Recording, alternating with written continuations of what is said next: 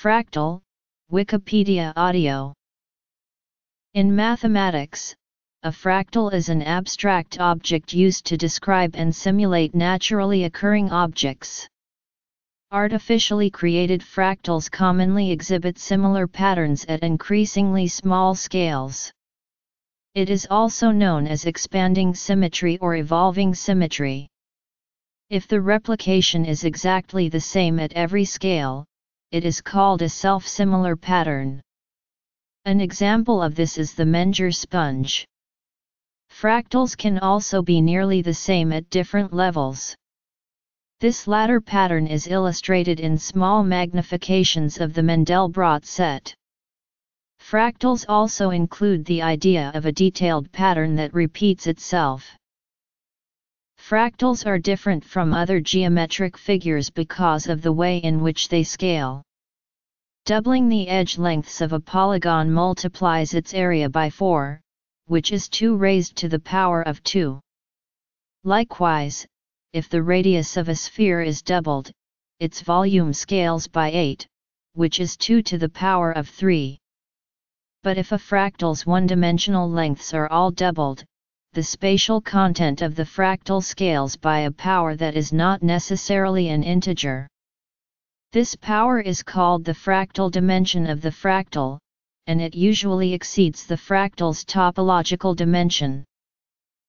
As mathematical equations, fractals are usually nowhere differentiable. An infinite fractal curve can be conceived of as winding through space differently from an ordinary line, still being a one-dimensional line yet having a fractal dimension indicating it also resembles a surface. Introduction. The mathematical roots of the idea of fractals have been traced throughout the years as a formal path of published works, starting in the 17th century with notions of recursion, then moving through increasingly rigorous mathematical treatment of the concept to the study of continuous but not differentiable functions in the 19th century by the seminal work of Bernard Bolzano, Bernhard Riemann, and Karl Weierstrass, and on to the coining of the word fractal in the 20th century with a subsequent burgeoning of interest in fractals and computer-based modeling in the 20th century. The term fractal was first used by mathematician Benoit Mandelbrot in 1975. Mandelbrot based it on the Latin fractus meaning broken or fractured, and used it to extend the concept of theoretical fractional dimensions to geometric patterns in nature. 405. There is some disagreement amongst authorities about how the concept of a fractal should be formally defined. Mandelbrot himself summarized it as beautiful, damn hard, increasingly useful. That's fractals. More formally, in 1982 Mandelbrot stated that a fractal is by definition a set for which the Hausdorff-Beschikowicz dimension strictly exceeds the topological dimension. Later, seeing this as too restrictive, he simplified and expanded the definition to a fractal is a shape made of parts similar to the whole in some way. Still later, Mandelbrot settled on this use of the language, to use fractal without a pedantic definition, to use fractal dimension as a generic term applicable to all the variants. Self-similarity, which may be manifested as. The general consensus is that theoretical fractals are infinitely self-similar, iterated, and detailed mathematical constructs having fractal dimensions, of which many examples have been formulated and studied in great depth. Fractals are not limited to geometric patterns, but can also describe processes in time. Fractal patterns with various degrees of self-similarity have been rendered or studied in images, structures, and sounds and found in nature, technology, art, architecture and law. Fractals are of particular relevance in the field of chaos theory, since the graphs of most chaotic processes are fractal. The word fractal often has different connotations for lay people than for mathematicians, where the layperson is more likely to be familiar with fractal art than a mathematical conception. The mathematical concept is difficult to define formally even for mathematicians, but key features can be understood with little mathematical background. The feature of self-similarity, for instance, is easily understood by analogy to zooming in with a lens or other device that zooms in on digital images to uncover finer, previously invisible, new structure. If this is done on fractals, however, no new detail appears, nothing changes and the same pattern repeats over and over, or for some fractals, nearly the same pattern reappears over and over. Self-similarity itself is not necessarily counterintuitive. The difference for fractals is that the pattern reproduced must be detailed. 166.18. This idea of being detailed relates to another feature that can be understood without mathematical background.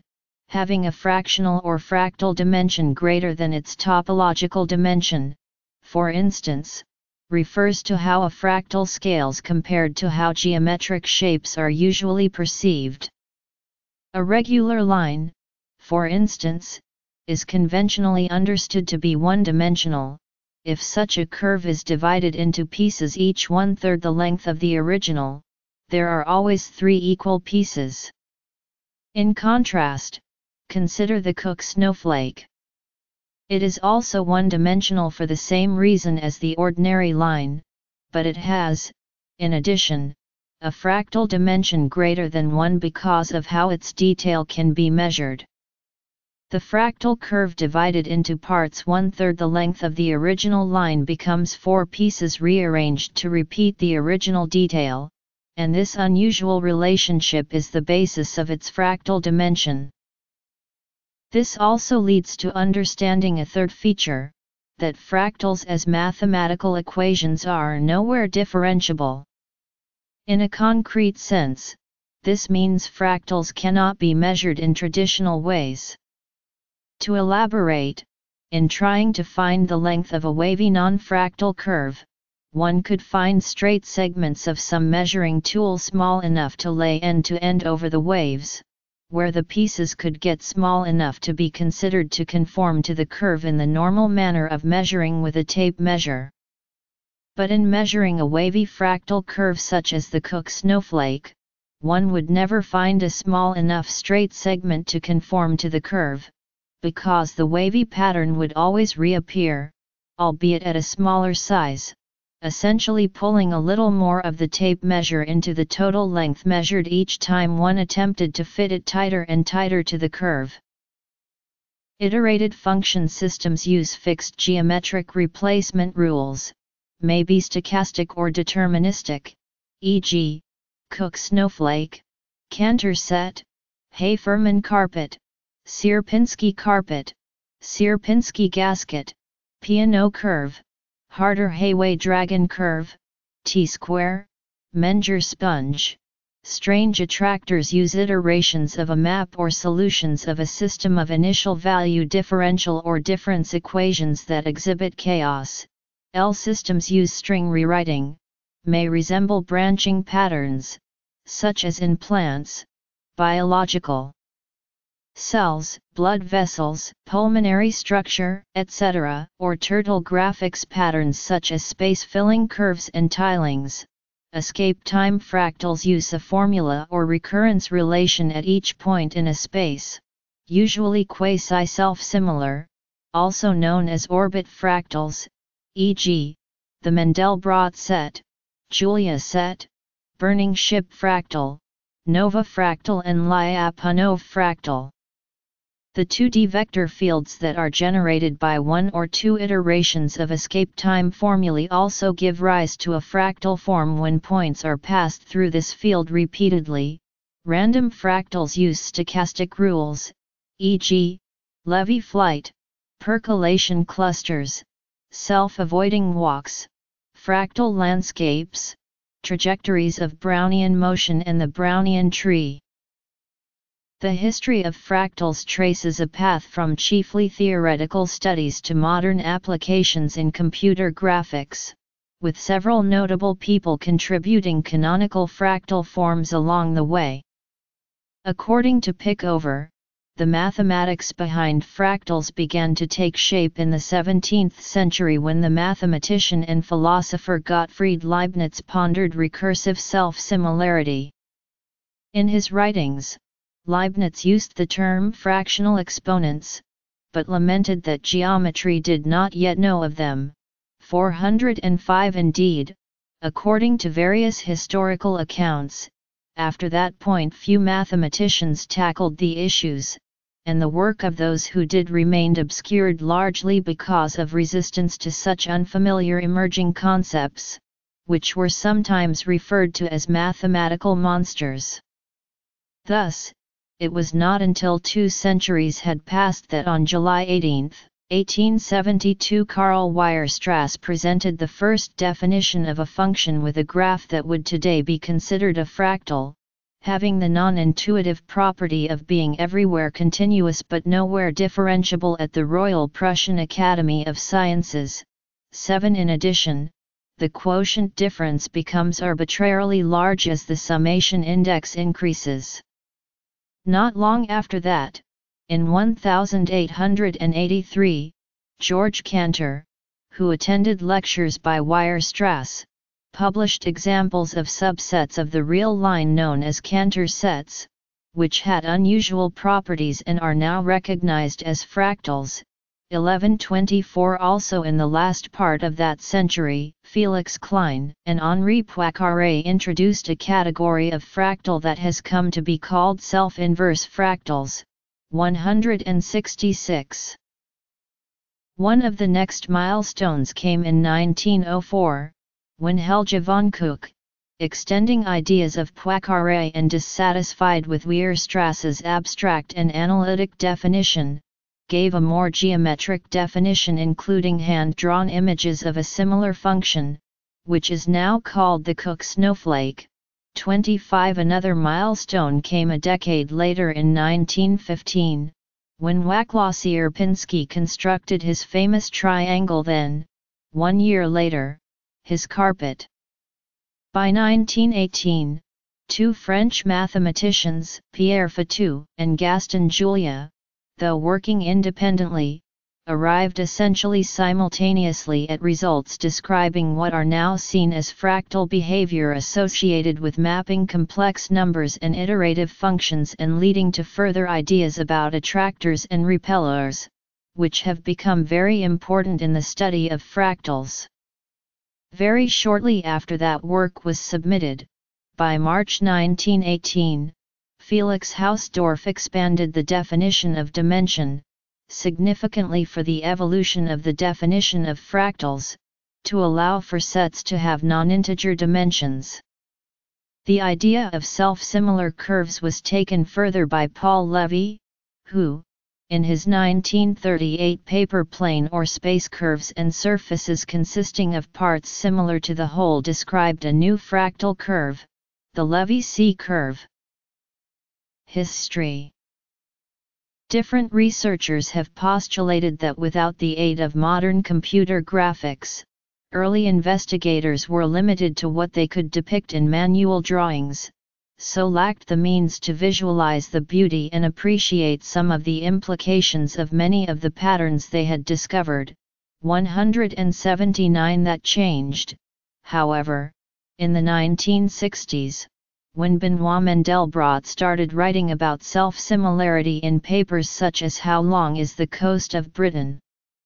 Statistical Self-Similarity and Fractional Dimension, which built on earlier work by Louis Fry Richardson. In 1975 Mandelbrot solidified hundreds of years of thought and mathematical development in coining the word fractal and illustrated his mathematical definition with striking computer-constructed visualizations. These images, such as of his canonical Mandelbrot set, captured the popular imagination. Many of them were based on recursion, leading to the popular meaning of the term fractal. In 1980, Loren Carpenter gave a presentation at the SIGGRAPH where he introduced his software for generating and rendering fractally generated landscapes. One often cited description that Mandelbrot published to describe geometric fractals is a rough or fragmented geometric shape that can be split into parts, each of which is a reduced size copy of the whole. This is generally helpful but limited. Authors disagree on the exact definition of fractal, but most usually elaborate on the basic ideas of self-similarity and an unusual relationship with the space a fractal is embedded in.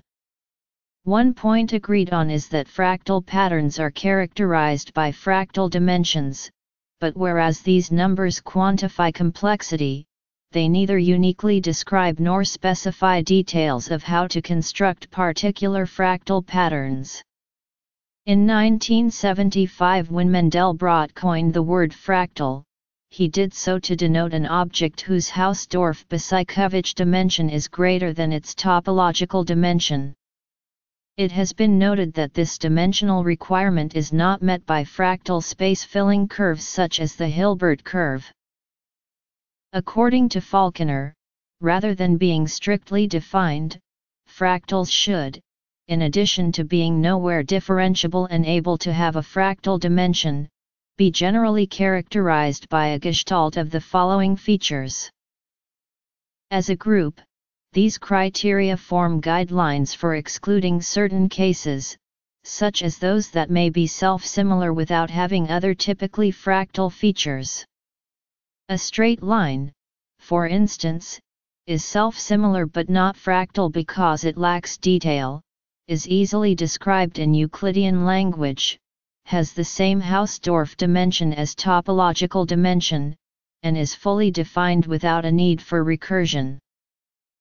A path generated by a one-dimensional Wiener process is a fractal curve of dimension 1.5, and Brownian motion is a finite version of this. Images of fractals can be created by fractal generating programs. Because of the butterfly effect, a small change in a single variable can have an unpredictable outcome.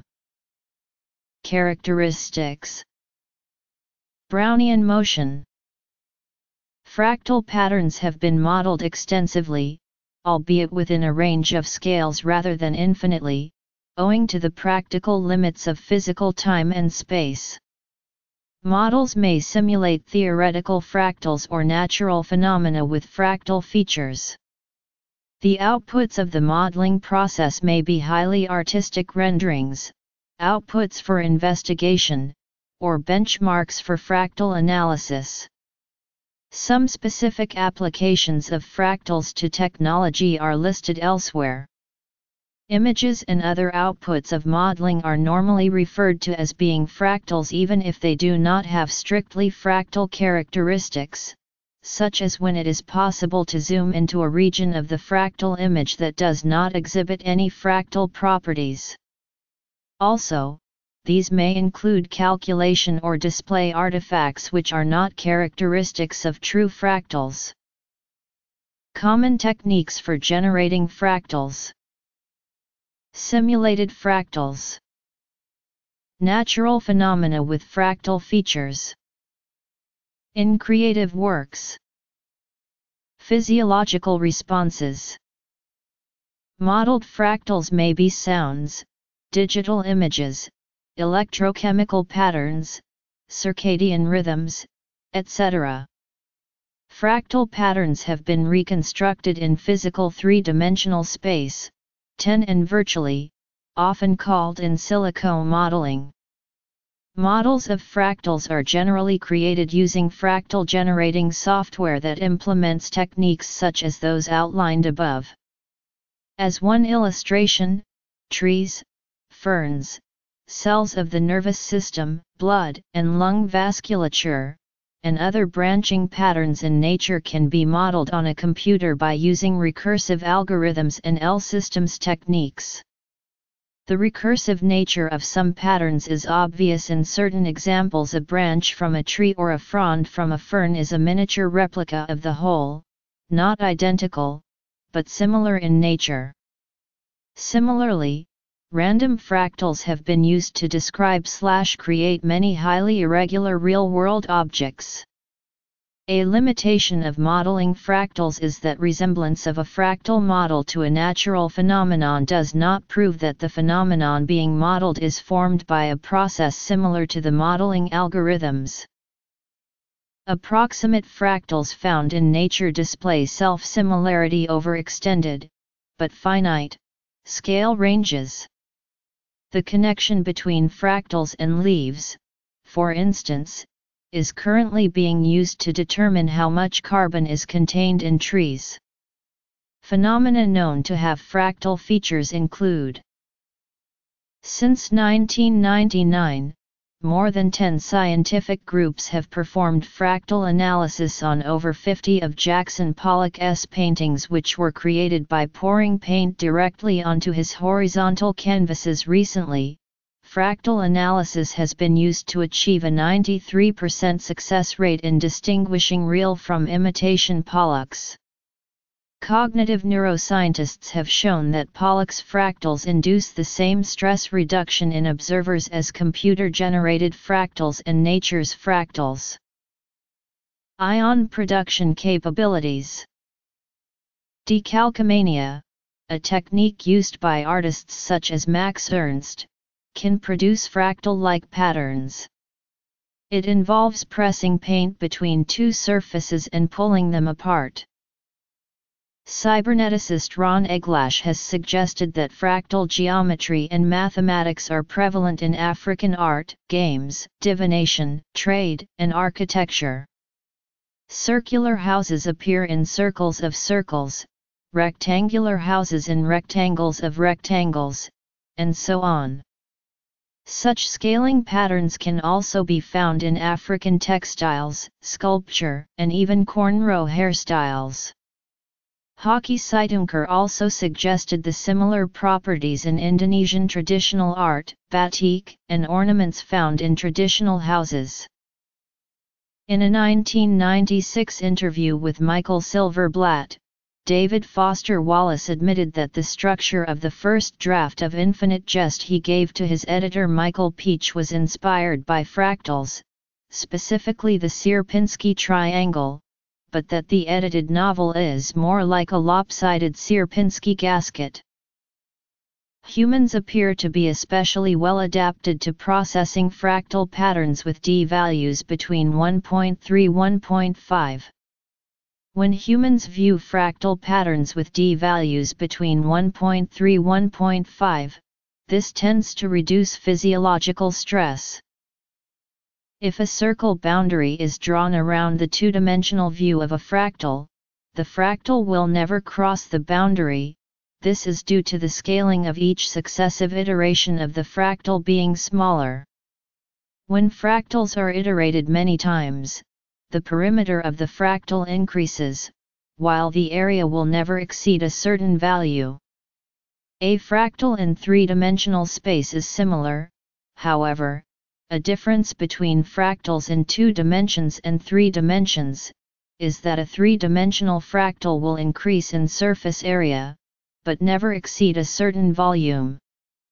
This can be utilized to maximize the efficiency of ion propulsion, when choosing electron emitter construction and material. If done correctly, the efficiency of the emission process can be maximized. Applications in technology. Notes.